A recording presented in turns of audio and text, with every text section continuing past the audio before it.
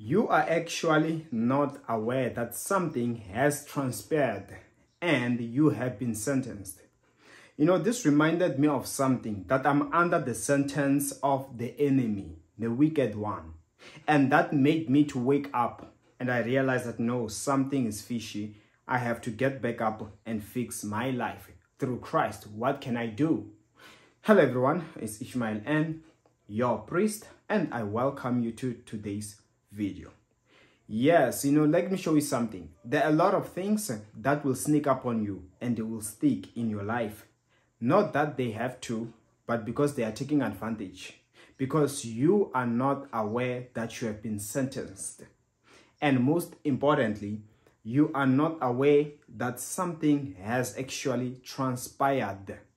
You see, at the end of the day, if you look at Esau, in the physical, it seemed innocent when he sold his birthright, right? He said he sold his birthright to who? The younger brother, Jacob. And he thought that, come on, yeah, okay, you are the elder brother, verbally, and that's it. Yeah, you are the elder brother. Now, can you give me something to eat? And he thought it ended with him selling his soul physically, and that's it. Nah, actually, he sold his soul. Haven't you heard when they say someone sold their soul to the devil? So he sold his birthright in that manner.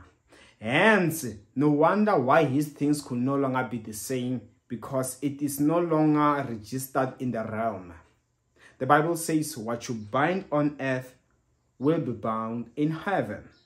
You lose on earth, it will be loosened in heaven. Let me tell you that there's something that has happened in your life. You wake up one day, things begin to fall apart. There is always a cause and there is always a solution to whatever you're going through.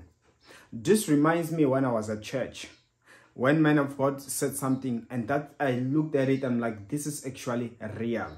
He was like, in heaven, there is no healing. Meaning, when we go to heaven, we can never ever pray for healing because there you do not get sick. Note that down, okay? So now, if really there is no praying for healing in heaven, it means the only place we should pray and ask for healing is while we're still here on earth. Meaning, this should be clear before you. Never allow yourself to be bound by a sickness. You have the right to pray and you get healed. If you want to exercise that power of the Lord Jesus Christ for healing, do it while here on earth, because once you are there in heaven, it is a given. It is by default. You don't even have to think about that. So if you want to experience, exercise, enjoy the benefits in the blood of the Lord Jesus Christ, do it while here on earth. Sometimes this makes me to check and I'm like, I'll be damned if I am to go to heaven not having fully experienced all the capabilities of the power in the blood, the power of the Lord Jesus. Because listen, we all know you only live once in this earth.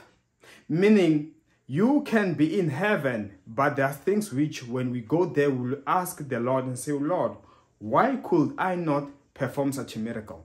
Why could I not experience healing from this sickness that bothered me for the rest of my life? And listen what he will say. He will tell you why. You were not praying enough. You never believed enough. Or you were praying for a short time. Meaning, whatever we're doing, you will give us that had you done this like this, you would have definitely gotten healed. Had you given your tithe and your offerings, you did not have to be broke. But it's because you were not tithing, you were not offering, you were not helping nobody with your finances, you were eating selfishly alone. So you see, you wonder why the locusts are eating your finances. You'll be like, Lord, but I was struggling financially. No, you were struggling because something was going on. You were sentenced for destruction because there was a locust But then what does my word say?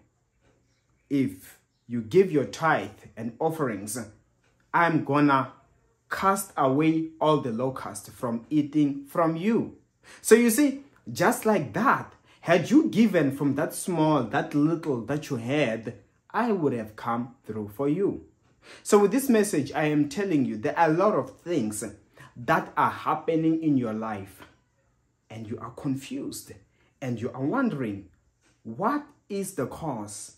How can I get out of this? Hence, I gave an example when man of God was talking about there is no healing in heaven because there's no getting sick. That made me to see that there are a lot of things that one must take that belongs to us. Healing is yours. Breakthrough is yours. You can just decide that no, like the Lord Jesus said, better if your arm causes you to sin, if your eye causes you to sin, remove your eye, remove your hand. Better you enter heaven with one eye or one arm than for you to go straight to hell with both arms, right? So it's another way where you must check things like, there are some things that once we have them, they become like a stumbling block. Some is wealth. You'll be like, no, I don't want to be rich because it distracts me from the Lord. I don't want to get married because it will distract me from giving my full to the Lord. So there are so many things, and I mean giving my full attention to the Lord. So there are so many things that we rather not have them because they're a hindrance, they're a blockage, they're a distraction. But then, what about those things that they then distract us altogether? And as a result, it means we must capitalize. And that those things, of course, you'll be like, you know what? I don't want to obsess over this thing. Even if I don't get it, I'm fine. I'm happy in the Lord. Then you leave it as it is. But there are those things that you really want. There are those things that you are really praying for. And the enemy has done something to manipulate. You think that it is happening by accident. No, someone is responsible. The Lord said, go around the walls of Jericho for 7 days. Had they went the first, second, and third, and they gave up, the walls wouldn't have fallen. But because they did it accordingly, the walls fell. Let me tell you, you have the walls of Jericho in your life. And there is a solution. Better God himself tell you, like he did with Paul in the book of 2 Corinthians chapter 12. My grace is sufficient for you. You get what I mean? Paul could no longer get healed from that thorn in his flesh because God wanted it to be like that. He got to prove it. Now my question, there are some situations you can say that, no, this is not normal. There is no way where God wants me to live like this. This is never a will of God, especially on a personal level. Yes, in general level, people will believe that God can make us perfect. We don't lack nothing, right? But then on a personal level, you can see that for me, God wants this thorn in my flesh. And to some, the enemy deceives us so that we don't pray against it, or else we pray it will get off. So it is safe to know that this is not my birthright. This is not normal. This is not the will of God. I will get to the bottom of this matter. That is why I pray also on your behalf. Anything that has been done against you, may the Lord begin to expose, and may he begin to guide you on what to do and how to resolve it in Jesus' mighty name. Amen. And of course, remember, you can book an appointment with me. My details are on the comment section below. See you next time.